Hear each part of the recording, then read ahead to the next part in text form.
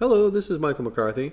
In this video we're going to take a look at one of the new features in Ornatrix version 5, and that's our kind of quick assignment of channels. If I select this hair and go down to something like strand frizz, you can see that this is something that we might want to control via map or a channel. So here's our assign channel setup. If we click on this, we're able to assign any channels that we've created previously. But what we've included in version 5 is the create new channel options down here. So in this case I'm going to just start with painting guides, and this should give us a quick way to go in and paint guides and have that channel automatically assigned for us.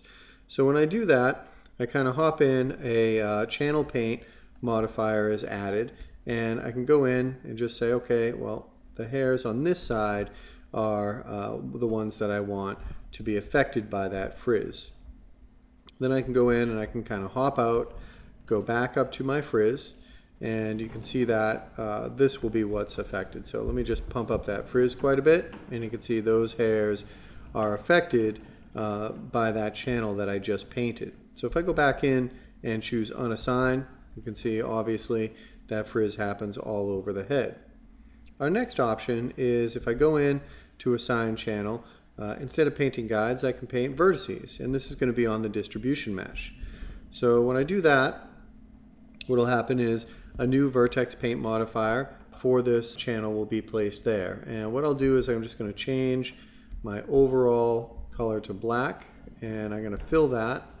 Then I'll go in and I'll paint with some white. So I'll say OK, and I'm going to go in and just paint where I want this to happen. So I'll kind of go here and say, all right, the hair on this side of the head, I want to have some frizz. So I can just kind of click on that so we get our vertex colors back. And when I go to my strand frizz, you can see that that channel is assigned automatically.